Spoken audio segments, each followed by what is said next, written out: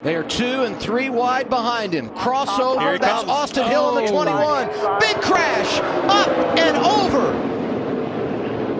Caution is out. That's Myatt Snider.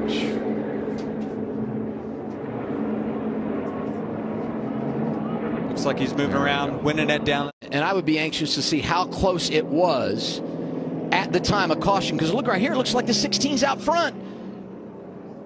Whew, it had to be really close. Yep.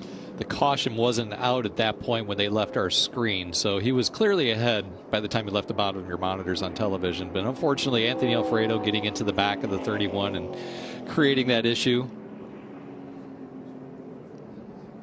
Wow. I mean, look at that car. And look at the grass that's flying in front of him. Where's the engine?